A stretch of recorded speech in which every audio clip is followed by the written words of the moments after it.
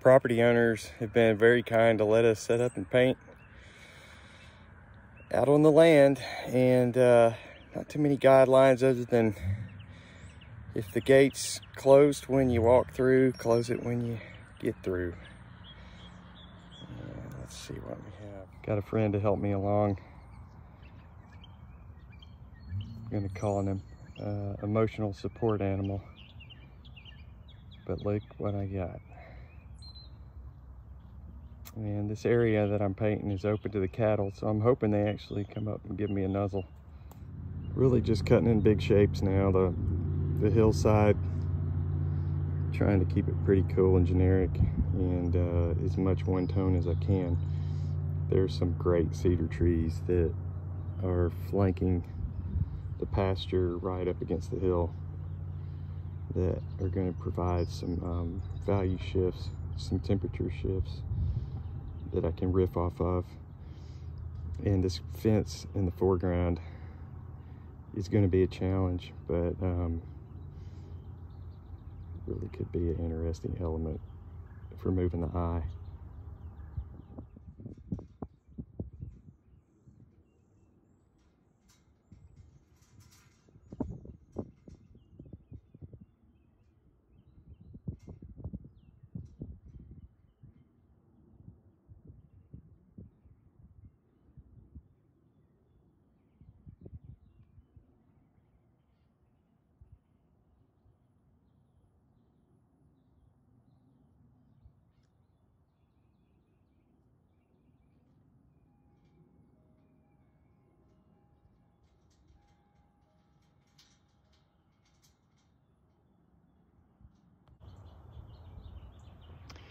Okay, it really is this simple just to see big shapes, and when you have a mix, go for it with that mix. And I don't always paint on an unprimed or let's say untoned surface.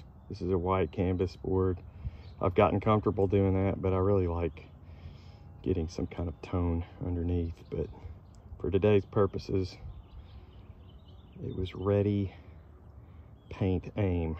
And the shape to the left is going to be a gravel field road, and the shape to the immediate right of that, where I haven't covered anything, is a fence that's really got a lot of warm properties and qualities to it, and has a lot growing along it that makes for abstract opportunities.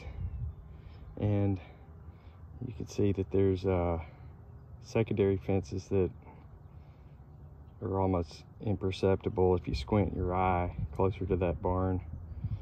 There's a secondary barn and some cedars trailing away from it. I haven't really made up my mind. I'm going to handle that.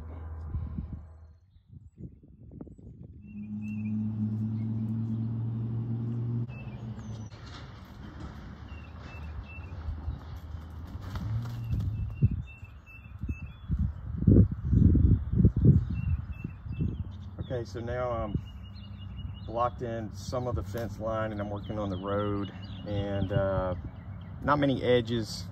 I think I'm going to go back and work this kind of in reverse and maybe add edges later. Hopefully not too many, but you see the big value shapes and big elements, and I'll go back and at some point judge whether I'm too warm or too cool, how I need to balance out the temperature in the whole painting. And I have some decisions to make with cedar trees and just placement that maybe I could move things around to help the composition and lead the eye the way I want to.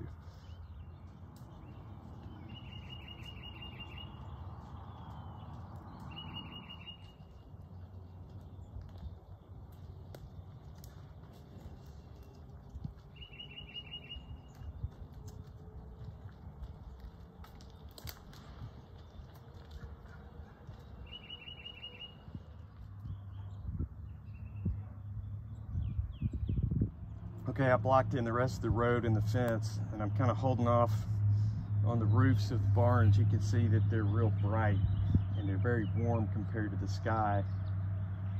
And it's one of those days where it's just a very high pressure system day where the sky is just blown out bright, clear, perfect. It's just it's not a day you'd want to paint the sky specifically, but it's a really good day for light being just very crisp everywhere.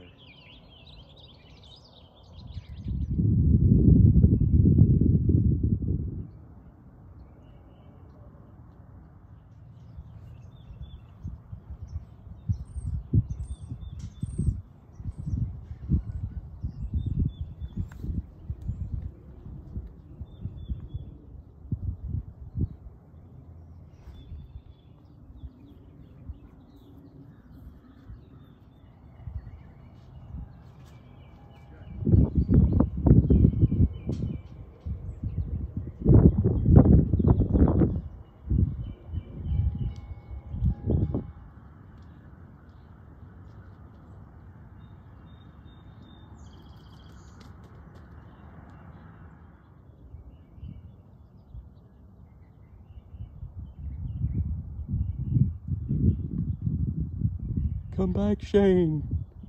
Shane, come back.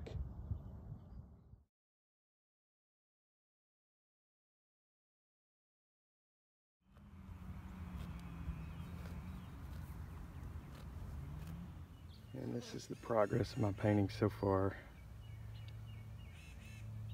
Just need one of you guys to come out here and kind of maybe prod them into grazing a little more, getting out. They were a little bit scattered when I started, but they've all kind of gotten in their, I guess it's their reading club or something. They're all sitting around discussing a good book maybe.